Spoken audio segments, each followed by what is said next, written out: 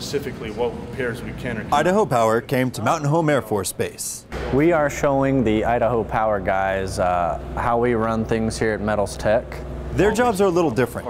Idaho Power, we rebuild transformers that you'll see up on the power poles, while Airmen make parts to make sure that an aircraft meets its sortie. But there's also some similarities, something Rosin remembers from his time in the Air Force. You're having to maintain a maintenance schedule to make sure those launches happen on time. That's exactly what we do. Like the Air Force, Idaho Power needs to work efficiently and safely. At the end, everybody goes home with 10 fingers and 10 toes. Idaho Power does its own maintenance and was eager to learn as much as they could from the Airmen. And seeing how you run things to really get a better idea how we could actually do better.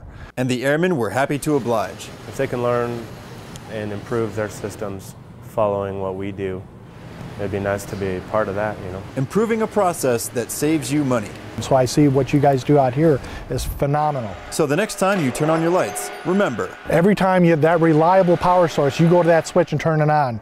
That's Idaho Power. With a touch of air power. Airman First Class Justin Carnahan, Mountain Home Air Force Base, Idaho.